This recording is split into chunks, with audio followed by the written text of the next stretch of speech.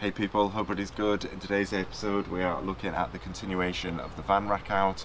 I'm going to show you the updates and what I've been doing. I have done a bit of work off camera.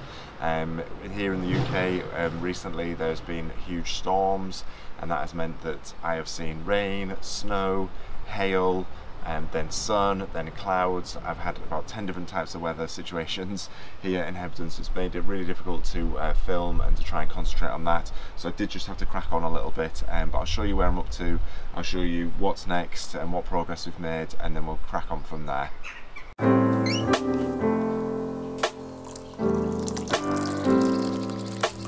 So when I last left you, we were getting on with this vertical rack in here, so that's all been screwed down and in place.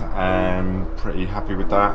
We've added these extra two bits on top here where the table goes. This is for my small speed skim and for my small level. You could even fit a second level on the top of there, which is handy, so just leaving a little bit of wiggle room for other bits. And we're probably going to level this off. There might be another bit that comes out here, so this just hasn't got a top on at the moment. If we go into the van, I've started on some of the horizontal shelving, which you can see. So we've got this nice little shelf here that's going to fit bits and bobs on. Haven't worked out what's going to go on it yet, but yeah, just got that in. Had a little bit of complications getting around this corner, but wanted to maximise and use all this space. We're going to stick another shelf up here, which is going to be like a second row, so really maximising all of that. And yeah, just checking there the stuff fits in and perfectly good size for things like your PVAs and your 5 litre bottles of whatever you've got for the day job, but probably be able to fit some extensions in there or other little bits and bobs, but we'll see. So that's been that bit, and then we're going to do some racking here as well, and then possibly, I think what I might do on this bit is just put a big border ply here, and then we're going to end up putting maybe some hooks on, and then we can hook stuff up too.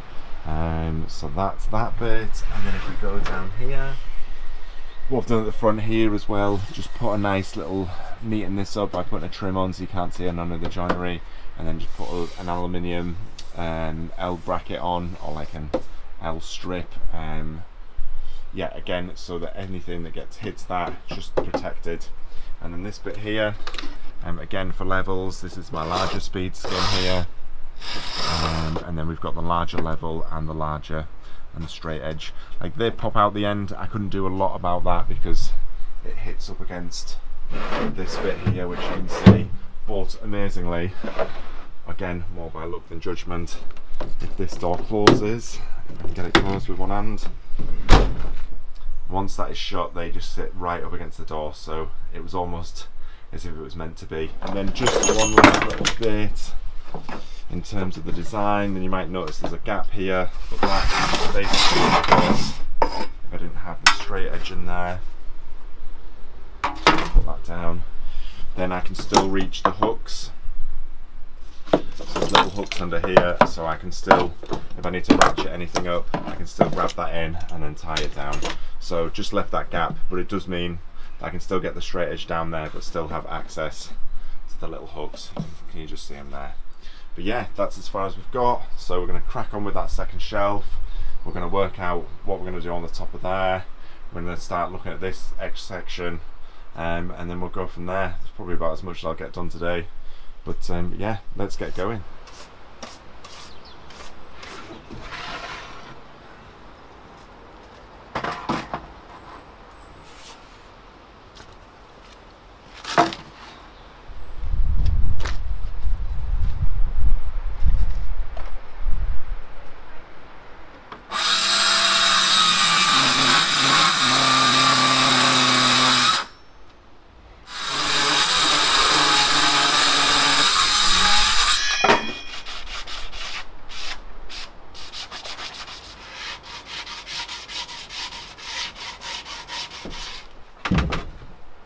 Oh, I haven't got the other side off. Ah, have you?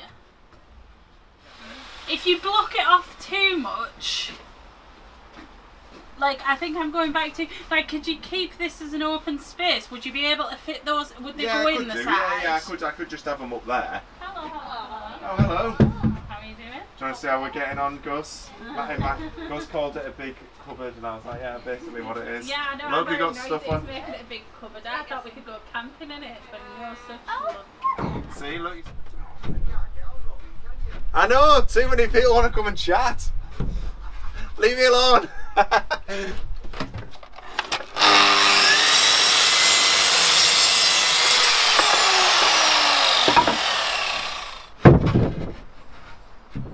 Perfect.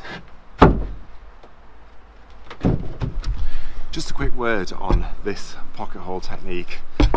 This is from Toolstation. It's just called a Trend pocket hole jig, and when I first bought it was about 60 quid. I think they're a bit more expensive now, and I did find it hard in my head to justify spending that much money on something that just basically made holes. I have used it a few times, but it's been absolutely worth its weight in gold really for this job. Obviously I could go down the route of using angle brackets, and this route is very labour intensive because I've got to keep drilling all the holes, but so far it seems like all these joints are super strong, and obviously the route with the angle brackets, people say they break or they jiggle about. I just don't see that happening with this route, and the other thing is, although this was expensive, obviously apart from having to drill all the holes, I'm not having to buy like hundreds of angle brackets to stick everything together. Yeah, so I think, yeah, I would have said this is possibly the route to go down. I'll get back to you after the van's been used a little bit and sort of say whether, you know, things are coming loose. But for me, doing this and just making it all nice and tight and secure, especially with butt joints which aren't the strongest anyway, then yeah, I think this is a better route to go than using angle brackets. So what you spend on this, you're saving on angle brackets, and again, it's a good bit of kit. It doesn't look like it's going to fail anytime soon, so you know, you definitely use it on other jobs. So if you think you're going to use it again after this, then yeah, maybe it is worth the money. So just show you what you do. Basically, you just put your bit of wood in there, and then it comes with the drill bit that's fits perfectly in the hole. You have a little depth adjuster there if you want it, and then that gives you the pilot, so when the screw goes in, obviously, you know, if you're doing furniture, then it's got these equidistant and you can move it up and down.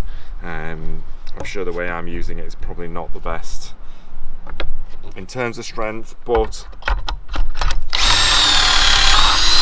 I'm not trying to make really fine furniture, and we're just basically trying to secure down some shelves that are just going to have a lot of crap on them. People might also say this is overkill. Obviously I've done 2 on the sides, I do 2 on either end and 2 in the middle, but you don't want it sagging, you don't want it moving. You know, if there is going to be a lot of jolting about in the van and you have got heavy stuff maybe just jumping up and down on it, you want it to last really. So I think I could put just 1 in the middle, but I think just for the sake of 1 extra screw hole, might as well just put 2 in the middle, and yeah, be a lot more secure. Back in there roughly.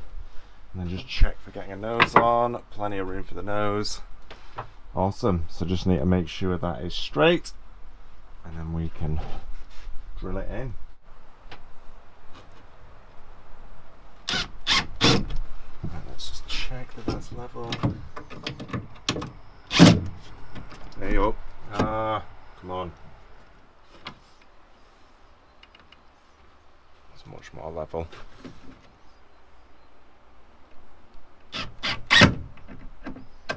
Ran out there.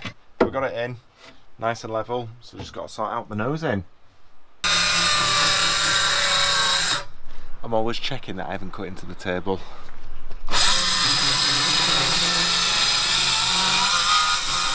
Perfect.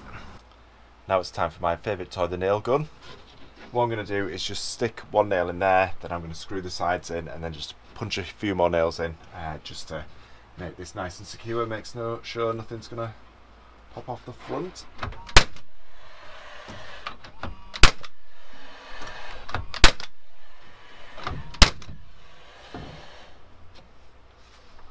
Right, so I've had a bit of lunch and had some thinking time. Just got out all the other big stuff that needs to live in the van, or at least have a place in the van, and trying to just basically shuffle it about and see where things can go. So this is what we've come up with. So the idea is to get some shelving that these can sort of slide in and out of these stackers here. So we've got the 3 Bosch boxes, my sort of more very similar to that Sustainer style box that everyone does now. You know, Makita have got their own style, and Festool, and got this random one, the Hikoki nailer, could still do with its own little spot, but yeah, definitely I think up to here, and then maybe a shelf above it. But yeah, this being racked out so everything slides in and out. We've also got our buckets, which we need every job.